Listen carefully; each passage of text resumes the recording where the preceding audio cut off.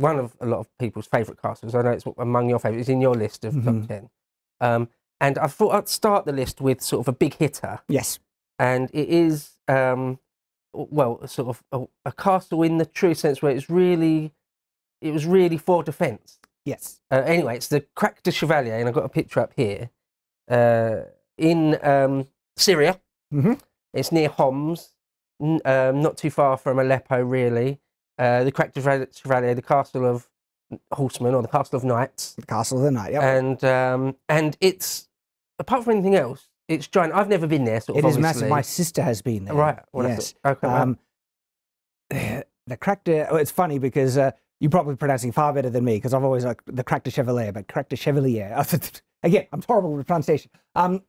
What's really intriguing about this, well, if you were to, because I just talked about the loose definition of castle, if you were to try and give a more technical definition of castle, it would be a fortified medieval residence.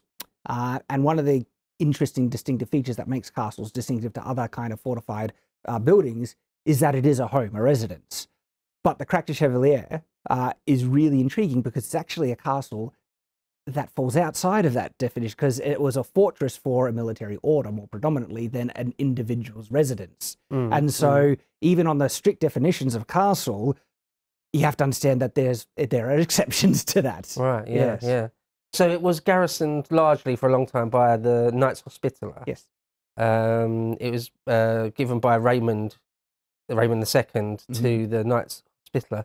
And it really is on a fantastic scale. It's sort of, for me and most people, just the quintessential Crusader castle.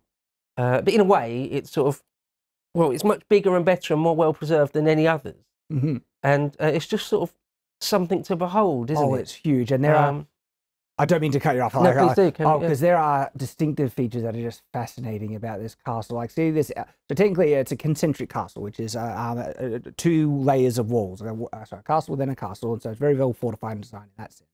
And then the outermost wall is also functioning as a type of retaining wall, where the internal ground level is on a higher level, same with the upper level as well. There are so many fascinating things to observe about this castle, as well as the style and design of Crusader castles generally.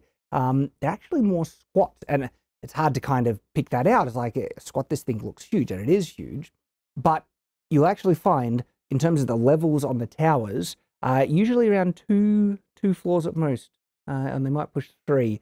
And it's because timber was such a rare resource there that they, to get multiple floors, they basically have to do vaulted ceilings on every single level, where a lot of intermediate floors on conventional castles, you have a corbel with beams and you can have intermediate timber floors. Very hard to do. And so nearly all Crusader castles have very little timber work, and they have vaulted ceilings, you know, and as a result, building them high was vastly more challenging, and so they end up being more squat. Right, yeah. Out. So, I mean, it dates from the 12th century. So it was, you know, after the First Crusade, but quite soon after the First Crusade was built. One of the things to mention about it is that within 20 or 30 years of it first being built, there was quite a big earthquake, or a very big earthquake, and a lot of it collapsed. So they sort of had to start again, sort of, not exactly start again. But where you can see the walls there on the inner portion, well, that's a picture of from within. And just something to observe. Yeah. See all these arches and everything like that? You're seeing stone roofing and everything, again, because timber being a rare resource. And so to get the roofs on them, they're all either archways with vaulted ceilings and kind of more squat and limited in the height. But yeah. And you can see from that picture how it sort of overlooks the countryside. Commanding position. Yeah. And obviously that will be a thing that comes up again and again in this. Again, that's just a picture from this. Actually, you can see on the left-hand side there, the sloped wall, or the glacis. That makes it sort of not exactly earthquake-proof, but it makes it a lot more resistant, sturdy and resistant. Stable in particular, because that's one of the theories and reasons why castles have this kind of flared base, because by widening out the base, it increases the footprint of the structure to rest upon, which evens out the load on the ground underneath it, which makes it more stable. Yeah, way more stable. So, I mean, it's remarkable really that it's, 800 odd years old, and through thick and thin, it has survived. So, I mean, I love this castle so much that before the Syrian civil war, me and my older brother were sort of seriously beginning to talk about going to Syria just to do sort of a mini tour of castles, Crusader castles, and obviously that the Krak de Chevalier would be the highlight. It again, if it's not sort of clear to people how gigantic it is, there was sort of just giant vaulted spaces within to stable thousands of horses, actually, and it was supposed to, again, fairly obviously, survive extremely long sieges, potentially, which means you need a few deep wells, extremely deep wells, and to be able to amass lots and lots and lots of food and fodder for the horses. But, you know, potentially you might be besieged for years, a few years, possibly. There are sieges that lasted years and longer. Absolutely.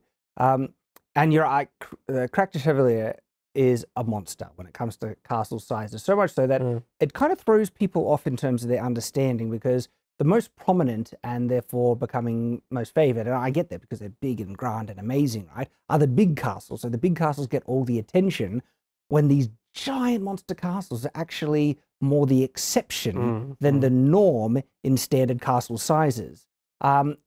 A lot of castles, and I've had the privilege to visit some of them coming to Britain, right? Their primary central keep or structure was the size of one of the outer towers of the Krak de Chevalier. Just look at the size of that tower. That's the size of, or in terms of just the kind of footprint of it, of one castle. And I really got to notice that when I went to Carnarvon. Carnarvon, and I'm making a video on it, is essentially 8 castles in one, or the equivalent, because each tower, and the type of castle, it's what I call a linked towered castle, where most of its primary buildings are a connection of towers in its outer wall. And you could take any one of those towers and it would be considered the Great Tower of an entire castle. And I went to Tretower Castle is literally that, just one of the, like, its primary thing is a single grand tower with a wall around it. And I love that one because very representative of castle sizes.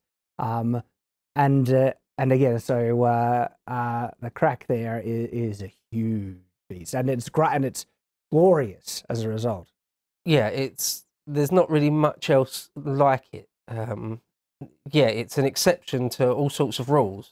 Yes. So yeah, if people, you know, aren't familiar with castles particularly, and they're seeing these images and they think, oh, this is what medieval castles or early medieval castles like. No, this is a one-off freak. This is like, you called it like a monster. It's like like the Burj Khalifa or something. It's like, not many buildings, or there's no real buildings other than that one that's like that. I mean, and there's only a couple like castles that you could kind of list that are this scale, and like Malberg is one. Malberg is one of the castles that has the largest kind of it's the largest size in terms of its landmass, though it depends, because some people will say, well, is it fair to, because it has a thin wall out of there, but most of the castle is kind of located more in one section. Caerphilly is another, like the central castle isn't as big as the Krak de Chevalier, but it has an outer kind of wall and moat and system, and so the overall ground area of Caerphilly is actually quite large as a result. But again, these are the exceptions. And in terms of just core structures, like if you were to count a castle, less so on the land it's occupying and it has a wall around it, but the core primary castle structures accumulated, like if you were to just even kind of look at it through volume of surface area, floor area, like stuff, it's easily one of the biggest, or if not biggest. So a little bit of history on this before we move on. Obviously, Saladin kicked out most of the Crusaders, but in the 13th century, and the Krak de Chevalier was lost by that point. But of course, it fell into Muslim hands and has been used for all sorts of things. A lot of the murals were defaced, of course, and other things like that. And in recent times, again, in the Syrian civil war, unfortunately, it took a bit of damage. There was some, I don't think they were ISIS, but they were Islamist rebels to the government, used it as some sort of garrison or base. And the Syrian army felt the need to shell it at one point, a couple of times, and there's a picture there of where it was shelled, and there was some significant damage, but it wasn't. There's nowhere near destroyed, not remotely. I mean, but there was a fair bit of damage done to it, unfortunately, not that long ago, which is, you know, a crying shame. But there you go. And if and when it becomes possible to go back to Syria and it's sort of completely safe, I would love to go back. There's sort of giant sally ports there. Everything in the Krak Chevalier is just on a massive scale. Huge. And there are like basically like tunnels running underneath. And Castle Krak is a bit similar, which is another Crusader castle. And there's like these large arch tunnels underneath where entire markets were set up. They're just vast things. And it's one of those things where it is on my bucket list.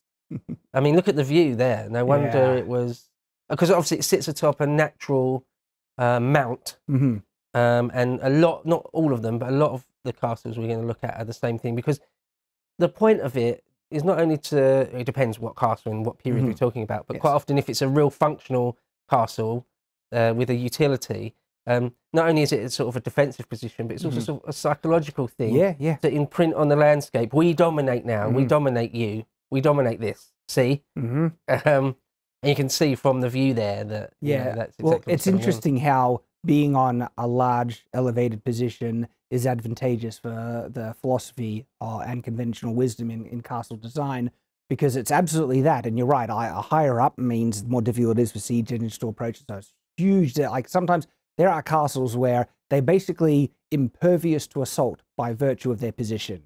A lot of the Cartha castles, there are a group of castles in one of the older borders of France, and then the border moved and their military utility kind of disappeared. But they are on some of the most impressive peaks, and you just look like there'd be no way to assault that. It would be impossible just by its position. And then, of course, it's a lookout. The higher up, the larger view you can see, you can, like, you know, get an idea or alert to anyone trying to, like, especially a large army of some type. And so multiple benefits from just putting it up high. One of the great examples of it being sort of impregnable is Ravenna, where the Romans, a lot of the sort of later Roman emperors would sort of retire to the keep at Ravenna, because any army could invade and take the whole of Italy, but they can't take this keep at Ravenna. You are safe there, simply because of its of the geography. And again, there's just sort of a picture of it in its context. Sort of a wonder. One of the things that, just to sort of reiterate it again, how old it is, sort of 800-900 years, and sort of how it's still there, despite earthquakes and endless wars, really, and in what sort of good condition it is, because there's many castles that are a lot younger than that, are just ruined. And so the old idea that they don't build them like that anymore, they made it when it was designed and built, it was, you know, obviously built to last. To watch the full video, please become a premium member at lotuseaters.com.